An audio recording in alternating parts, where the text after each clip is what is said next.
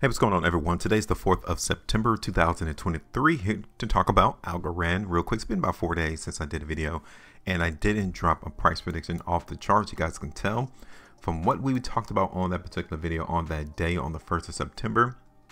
We wanted to see whether or not the market buyers were going to continue to hold support in Algorand, and thus far, they've done a great job. But I must admit that there's still some selling and some weakness that I'm seeing on the chart, which is why I'm coming through to talk about it today. So let's go again into it. Let's look at the market in Algorand real quick on the weekly time frame, because we are starting out on a new trade week. This is what the price action ended up being on last week. Does that look bullish to you? Because to me, it doesn't look bullish. When you look at Algorand here on the 2-weekly chart, again, it doesn't look too bullish in terms of where price has moved and where it came from. Here it is on the monthly time frame, the month of August. You guys can see that the price action in Algorand continues to show lack of interest. It seems like nobody wants to come in and purchase this cryptocurrency right now. Even traded all the way down here around a dime, 9 cents. Isn't that not cheap enough?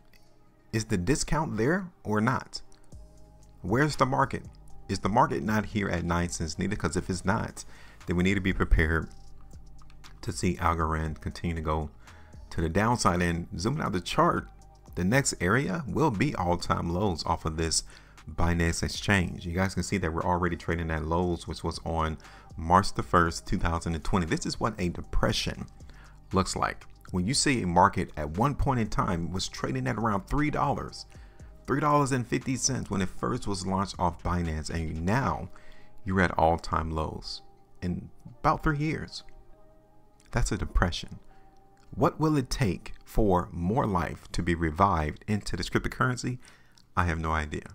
I mean, because many people has tried scaling solutions as a way to try to drum up demand.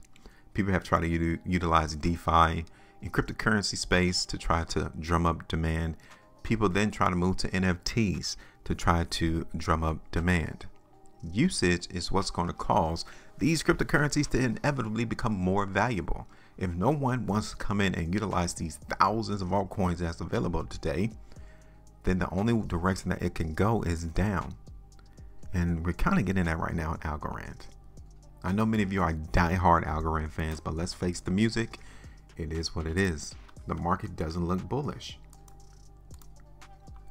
Take a look at this market in Algorand on 330-minute chart. Again, it doesn't look too bullish here. The market had opportunity to continue to go higher on this 330-minute bar, and as you guys can tell, it was nothing but selling. It wasn't no fanfare. Here it is on the 3-hour chart. You guys can even see it right here where the selling came through. These charts don't lie.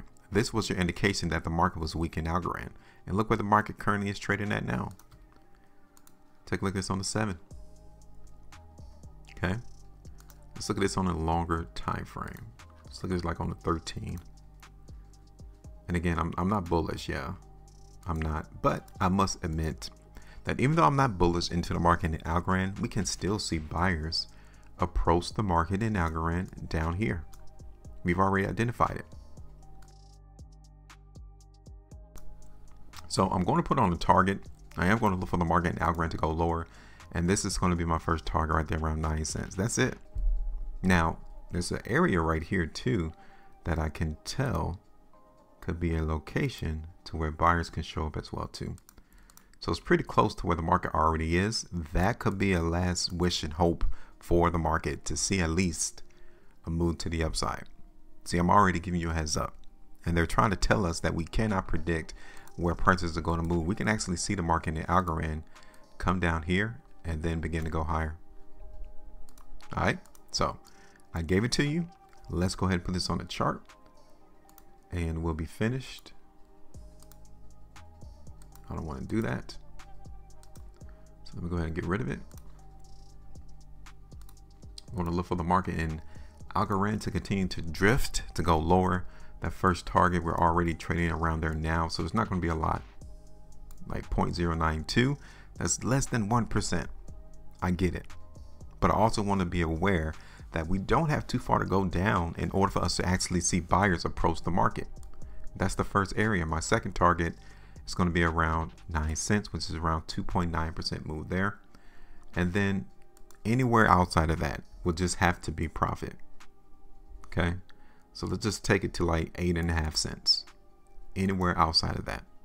So I'm going to extend these two lines here so that we can be aware as to where we're suspecting, where we're looking for buyers to show up. It's not saying that they will, because we have been in this downturn into the market in Algorand for such a long period of time that it's going to take a lot than these two support areas to really hold the market. We need to see volume. We need to see strength at these two horizontal lines. If we get it, then we understand that the market is becoming more bullish. If we don't, we already got our idea. All right, so welcome to the channel, everyone. Hit that like button, share the video, and also subscribe to the channel. Everyone else is out here trying to give you all the FOMO, give you the FUD, give you the bells, give you the whistles, give you the unicorns, give you the rainbows, give you your ponies. And this is not what price has done in Algorand. Out of everybody who continually try to drum up positive news, why in the world would price still go down? Because the market doesn't care about the news like that. It cares about making money, period. So give me your thoughts. Make sure you subscribe, share the video, and also like the video, because we definitely want to make sure that people are in tune with what the market ultimately is trying to do. Make sure you maintain profitability, and as always, trade different.